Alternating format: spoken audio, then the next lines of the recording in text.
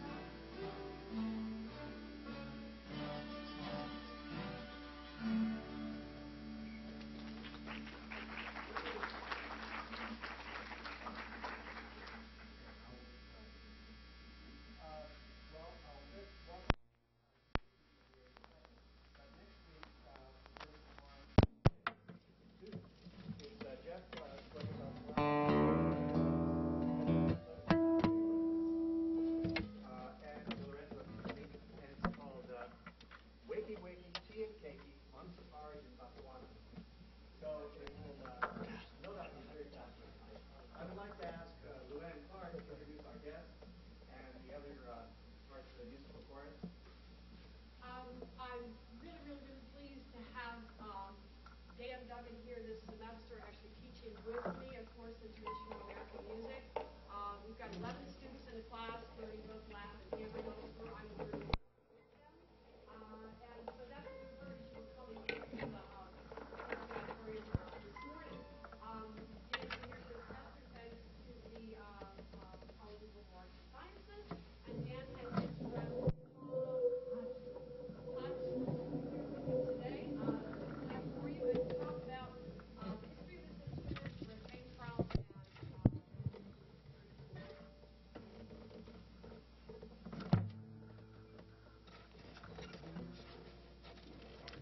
Well, good morning. I'm sorry, I feel like the weather bouncing up and down. I woke up yesterday and almost lost my voice, and this morning I had to hunt for it. But thank goodness I won't be singing today.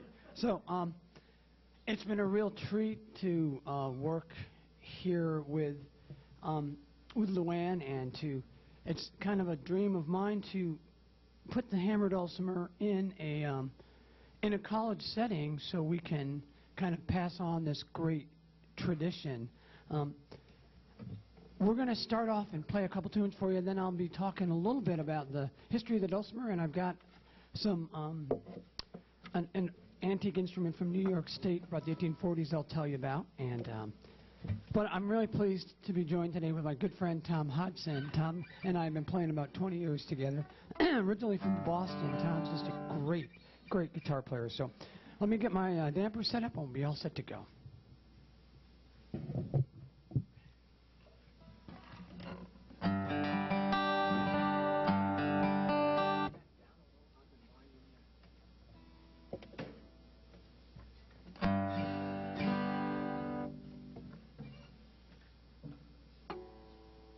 Okay, we're going to start with two of my tunes. The first one is one I wrote on a day like this, beginning of April, snowing. It's called April's Flurry, and I'm going to follow it with a tune that I wrote for a good friend of mine whose favorite saying was slicker than a pair of moose lips. So this is it's a jig that will follow that. Are you ready, Tommy? I think so.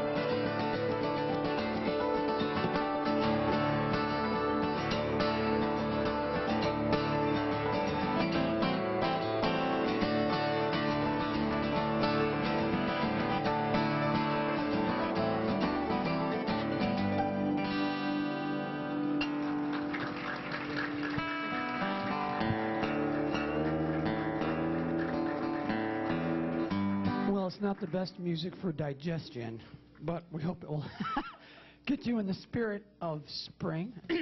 The hammered dulcimer is an instrument that actually has been with us for centuries. It started out about 2000 BC, and for all you parents, that does not mean before children. It means before the birth of Christ, and it started out in the area that we know of as the Persian Gulf, and Iran and Iraq, and the instrument was really kind of a chameleon. It moved all over the world, and actually during the Crusades they started to bring the dulcimer. It started going up to these very interesting parts of the world, to parts of Asia, to parts of Europe, Hungary, to Greece, to Turkey, China, the Soviet Union, and all these countries, the dulcimer adapted itself to play the music where it ended up in, which was really quite a fascinating thing. So we find these incredibly diverse versions of almost the same instrument. So the American instrument is different. It's all diatonically tuned, and came over to this country very early on. And one of the reasons it did was because, once again, trying to come across the ocean with large instruments is very, very difficult. This instrument was actually the instrument that settled the West, and you would never know that. In fact, very close to here in Chautauqua County, there were 3 factories, Sherman and Stedman, and both in Chautauqua County, were making hammered dulcimers primarily for people to travel out west with. I have a really nice example. This instrument over here, thank you, Tommy, over here behind door number 1. This is an instrument that came from the factory in Sherman. We believe it was made somewhere 1842, 43, somewhere around there. And they were all built with the trapezoid inside of a rectangular box. This was more of a parlor instrument. And a lot of these instruments had beautifully ornate legs and covers, so you could actually use it as a parlor instrument. And a lot of these instruments were built, then shipped across the Great Lakes, where they ended up in Chicago and in St. Louis, where people started off their trek out west. And instead of carrying pianos in horse and wagon, which, of course, if you've ever watched any of those old black and white John Wayne movies, you know, a town's all dusty, it's just been settled, and they break open the barroom door, and there's somebody sitting there slapping along on the honky-tonk piano, and Mae West is sitting right on top of there belting out all those bawdy songs. Well, how'd the piano get there? In reality, the piano did not get there. And Mae West was sitting on top of one of these, which might not have been too pretty. But this was the instrument that did settle the West. And it's kind of a fascinating thing. A lot of these instruments, you now find them in old western towns. And you can also find them in Chautauqua County. One of the factories went under after they made several thousand instruments. The other one burnt down. But this wasn't before they made a lot of instruments that moved their way out west. And I also have this great picture here. Tommy, you know this guy? This fella is Jesse Martin. Jesse Martin, his family came from northeastern Pennsylvania, and northwestern Pennsylvania, I'm sorry. He taught his grandsons, Paul and Sterl and Phil Van Arsdale, to play the dulcimer by sitting down and teaching them just playing one phrase at a time. And they wouldn't learn the next phrase until they got the first phrase right. And none of them can read any music, but they're real treasures. Sterl Van Arsdale has been an enormous influence on me when I was going to school at the College of Fredonia years ago. I met Sterl, and that's how I got involved with playing the hammered dulcimer. And their family was kind of a missing link for the dulcimer that we kind of lost track of during the 1940s and 1950s. And he was in the vaudeville circuit. Another thing that we probably don't know a lot about was that in between the sets in vaudeville, the dulcimer bands would come out, and they'd move the sets, they'd close the curtains, and here they come out, and they would play popular tunes of the time, Stephen Foster songs, dance tunes that were being played in the square dance halls. And we'll actually play a couple of those for you right now. The Van Arsdales have a very unique style of playing. They use flat metal hammers with blocks of wood on the end. And in fact, they use hacksaw blades. They file down the edge, and they get this really wonderful, bouncy triplet sound. So we're going to play two of those tunes. One of them is a tune called Melly Bly.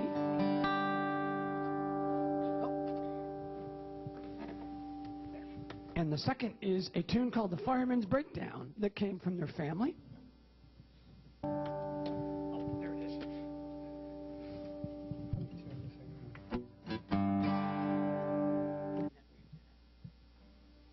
That's how you tune it. Oh, that's how you tune it. Oh, okay. That turns it on. Okay. Okay, you can turn that down from there. The right one. This isn't my guitar, so I'm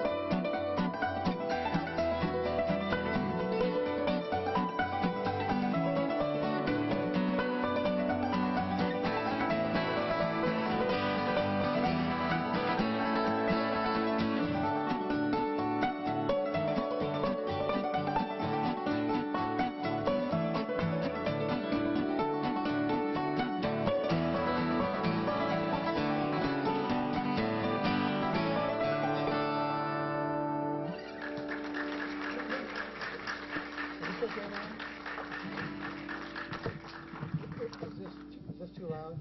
How's that level? Good, thank you. Thank you. Well, I will tell you the logical progression from the hammered dulcimer was the piano. So if the hammered dulcimer had never been invented, think about that. Yes, there you go. So from the hammered dulcimer came the piano and its complex series of hammer weighted action and damper series, which is very interesting. And all these different versions of the dulcimer around the world, it's really great. In Germany, there's what's called the Hochbrett. In China, we have the Yangqing. I had the great pleasure of working with the Yangqing player by the name of Xiantian Zhang, and we built a hammered dulcimer for him, and he got me a Yangqing from China, which was a great experience, except for the fact that I live in Red Creek, New York, and he thought New York was all in New York City. And when he found out he was driving to where we lived, he got terribly lost, and everything was lost in translation. But we did do some music together, which was really great. And one of my goals as a composer and a musician is to try to get the dulcimer into more of the public eye, which has been a great thing over the last 25 years or so. And we're going to play for you a tune you'll recognize. How do you like that? We play all these traditional things and original things. And, so this is a tune from a movie. And started out in black and white and ended in color. So you know what movie that was, right? Would you say Pee Wee Herman's Great Adventure? No, I'm kidding. no, that's right, the movie The Wizard of Oz. And this is one of my favorite pieces to do with the dulcimer, because you can get lots and lots of really interesting moods with it. So we're going to play this nice and slow and pretty, and then we're just going to booger it all up. No, we'll put some put some syncopations in and swing it up a little bit like it was a Gershwin piece. And let's give Tom Hudson a big hand for joining us today. I really appreciate it. Tom is one of the most well thought of traditional guitar players in the country. He is just a real treat to play with. He can find rhythms that people don't even know exist, which is really great. So here we go with Somewhere Over the Rainbow.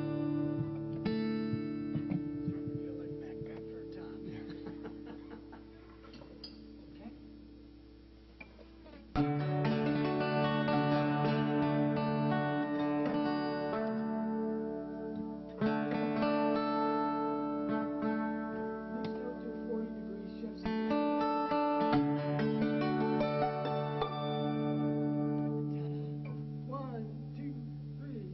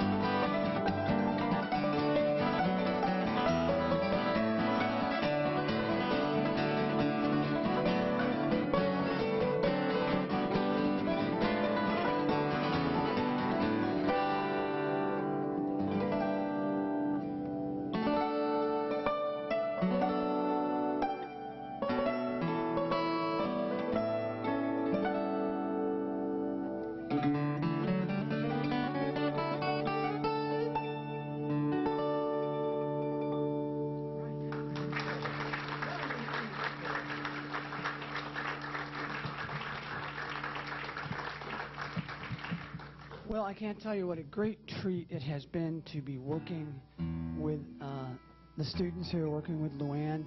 It's just great. It's kind of been, as I mentioned, kind of a dream to put the hammered dulcimer into a classroom setting. The hardest part is tuning. When you have 5 or 6 hammered dulcimers and they sit for a little while, it's like your neck, you know. It kind of they go out of whack. But as you can hear, the kids did a great job. Let's give them a really big hand. The students did wonderful. And it's my hope that we can continue to do programs like this at places like the university here, because it helps to keep this tradition alive. When this traditional music was going on in the time of Jesse Martin, in the time these factories were putting out the hammered dulcimer, there weren't ways for people to hear this music. Most of the time, it was passed on either through somebody playing it or through sheet music.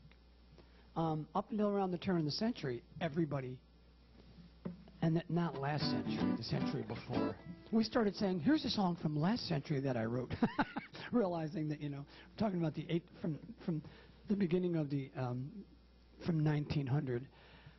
Up until then, sheet music was the only way people got their music out. And a lot of this music really was not written down for quite a while.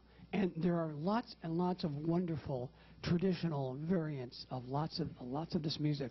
This is a lot of the music that we're playing is music you'd hear in the dance hall, music that you might hear when people were Stephen Foster songs, and then it started to branch off and do more things. I'm going to play you a tune of mine that's pretty special to me. Pretty soon, well, usually the wildflowers start coming out in our woods about the beginning of May. This year, I think they'll probably be out by the second week of April. It's been kind of crazy. But Trillium on our property, we have about a 50-acre old fruit farm up near Lake Ontario, and down in our woods, the Trillium it's just thick. It looks like a frost down there in the morning. Not just one or two. There's hundreds of them. So this is a tune I wrote in honor of that, and it's called Trillium Lane. Are you ready, Tom? This will be easier on your digestive system.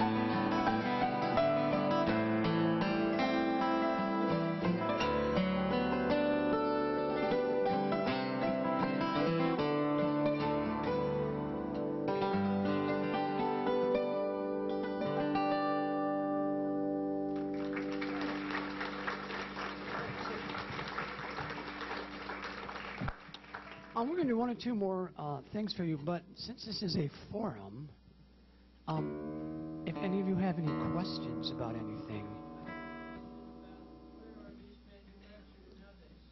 all over the country. We make this instrument I'm playing here, which is about a 5-octave instrument, we make in central New York.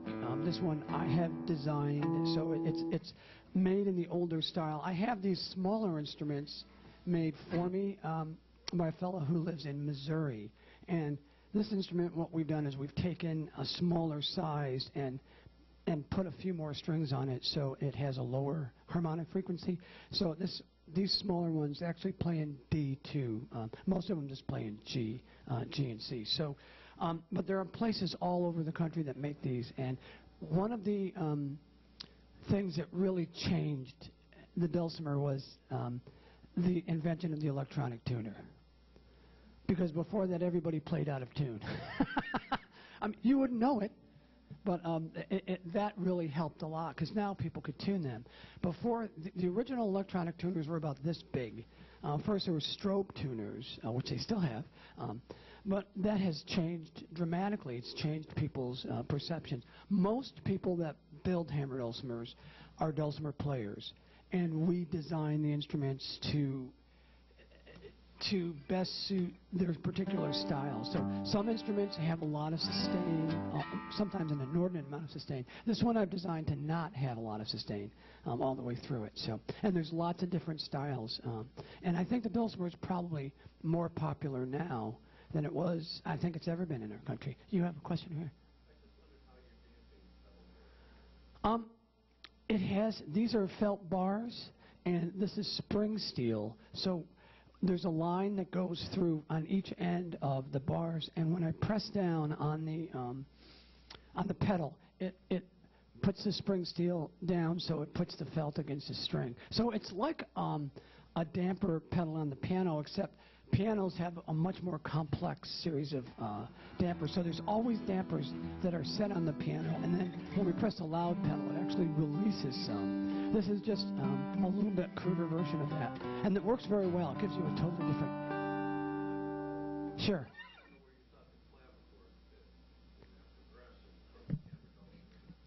I think it was actually right in there before the piano. I do, and the harpsichord was right in that same period of time, except harpsichords are not hit. Harpsichords are plucked. So it's like a little delay, kind of like this. So there's a barb on one side, a barb on the other, so when the actual piece goes up to hit the string, when it comes back down, it catches the other string, so you get this delayed, that's what makes a harpsichord have that very big delayed sound. The other interesting thing is that this instrument, the range of the dulcimer is very similar to that of the harpsichord. So some people play the hammer dulcimer and the harpsichord together, and it gets a little muddy because it's in the same range. So, but it's a good question. Yes.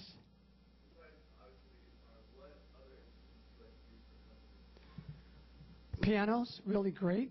Sometimes we just have percussion for accompaniment. Sometimes we don't use any accompaniment. My wife plays concertina, so we often play together, just the two of us, which is kind of an interesting sound.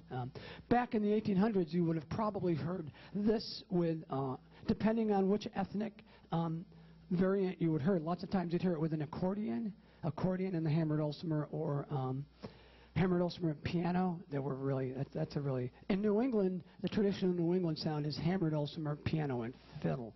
Those three give you that really nice sound. Now in Appalachia, you hear a lot of the dulcimer just playing with the fiddle by itself, and that is and I like to do that too, because then I can kind of vary the rhythms. Now when I vary the rhythms, Tom just picks up on it in a second, and the next time around, he's doing that same rhythm that I just did, which is really, really great. So yeah, lots of other instruments can work there. Yeah.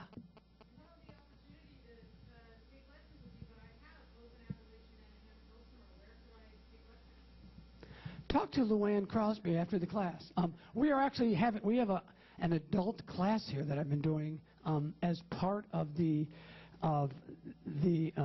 class, and if we do it again, then we'll certainly, if we can get your address and information and let you know about that. Do you live around here? Good.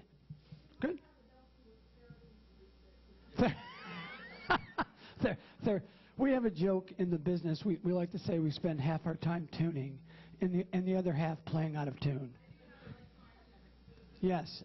Now they're about this big. So, any other questions? Yes.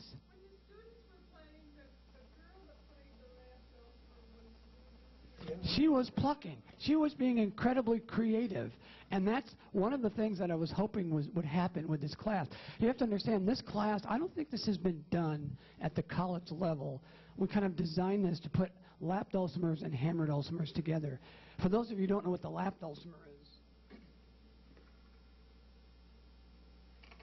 is, there it is right there.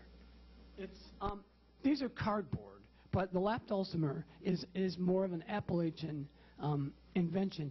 They came from the old German table harps, Scandinavian table harps, and these instruments are strummed. They share the name, but this is where the name came from. So they're very different. I mean, they're not even kissing cousins. But putting them together is a real challenge, and it was really great. But back to your question, what she was doing is she was playing the chords to the song and plucking them out, just discovering that she could. And that was a great thing. That's great. So give her a hand, will you? Isn't that fantastic? And she's sinking down into her seat. So yes, using the dulcimer to pluck was really kind of a neat thing. Anybody else have a question? Yeah. Anybody ever transpose the Joplin stuff to the Yeah, you can play some of it. Some of it you can't play on it because it's not fully. The dulcimer is not chromatic. But yes, we do some ragtimes and things and some swing things too. But because of the makeup of the instrument, it's tuned in scales. It's hard to do a lot of accidentals. You have a couple, but it's not fully chromatic like a piano is. But yes, anybody else?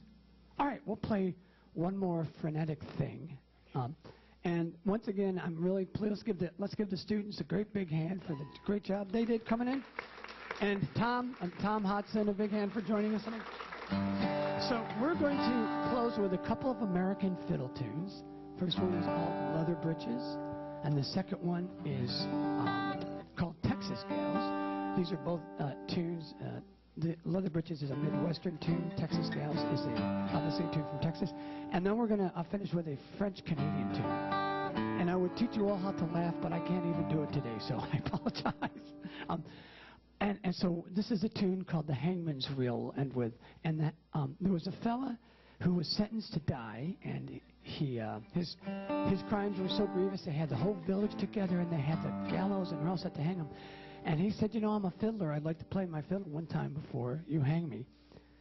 And of course, folk tradition, it gets real gray, not black and white. And so we don't know what actually happened, but we know one version of the story was he picked up his fiddle and he played so beautifully. Everybody started to weep. And they said, you can't hang him. He's a national treasure. And they let him go.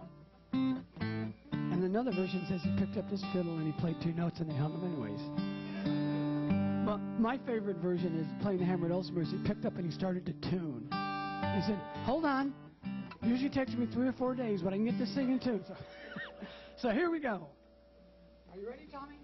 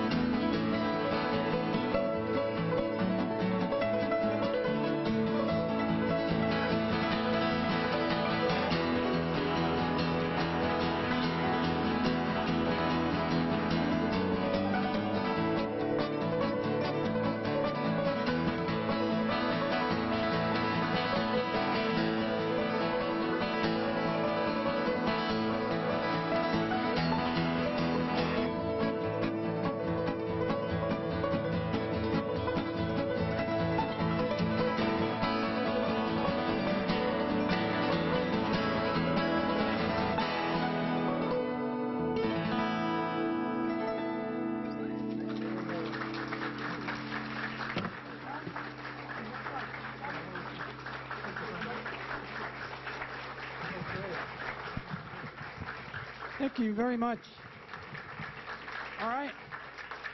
Thank you. And if you want to come up and take a look at my Dulcimer, or if you'd like to come up and take a look at this wonderful antique instrument, feel free. Or the great picture of Jesse Martin.